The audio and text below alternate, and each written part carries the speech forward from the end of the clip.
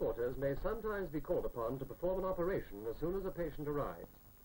Emergency facilities provided for life-saving treatment include an operating theatre and an X-ray room to deal with those whose condition has deteriorated in transit or who've been flown back from an area where only first aid facilities exist.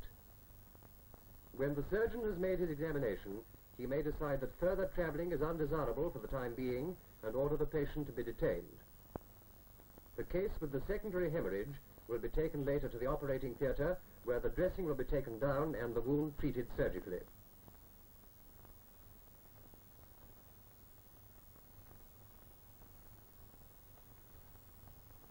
But normally, all stretcher cases not in need of immediate treatment are assembled in the wards of the Casualty Air Evacuation Unit adjoining the sick quarters for classification before disposal.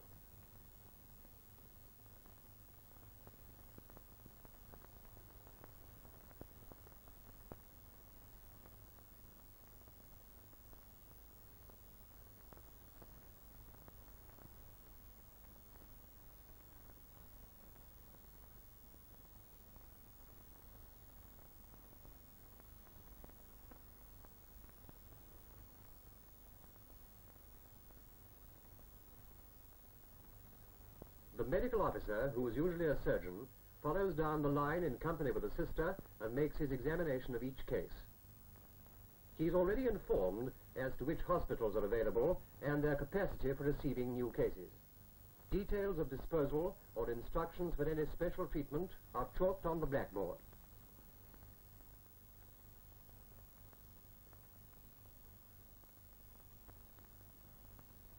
In stations where the blackboard system is not used, the same information is entered in a special log, which is kept in the ward and referred to by the nursing orderlies as a guide for their treatment of patients.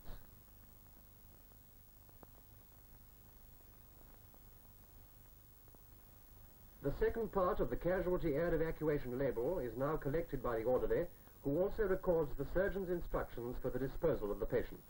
The third part of the label travels with them to the hospital. As the wards fill up, they take on an air of great activity. All orderlies are fully occupied in attending to the patient's needs. Some want a drink, others a wash or shave. The patient who threatened to be troublesome on the second aircraft is apparently quiet. The straps are left on him for the remainder of his journey, but for the time being can be loosened. There are always those who require special care, particularly our case with the spinal injury. The orderlies ease his position slightly to prevent pressure sores developing and apply massage to his back.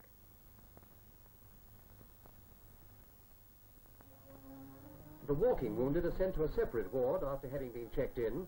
They're free to read or write, play games, and generally relax until the time comes for their dispersal.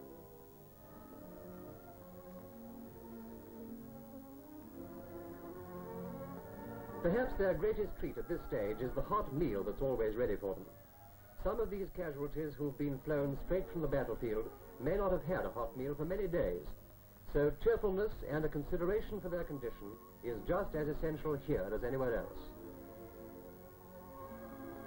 Many of the stretcher cases have not lost their appetite, nor their eternal optimism, and much can be done to make their troubles seem less important while waiting for the next stage of their journey. Occasionally there's one who is due for an operation on arrival at his destination and is therefore not permitted solid foods. This too will be noted on the blackboard, which must be consulted before the patients are fed. While all this is going on, you should return your equipment to the storeroom and replace any articles used on the trip. This is essential. You cannot know when you'll be called out for the next trip, so always be fully equipped and ready. Ready for any type of case that may come aboard. Your skill and efficiency are essential to the well-being of your patients.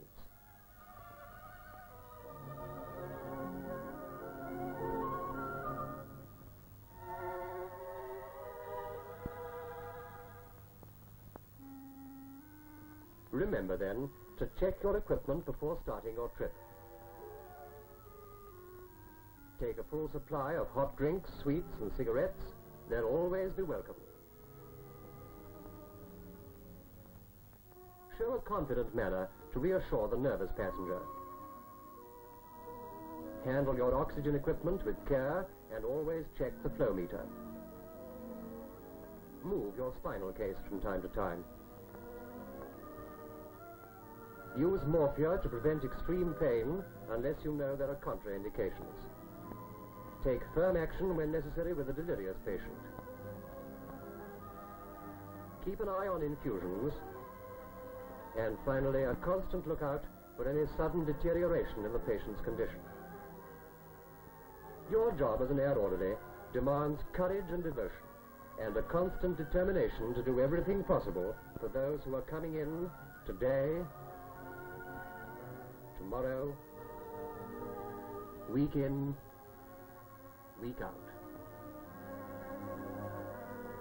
The most you can do for them can never be enough.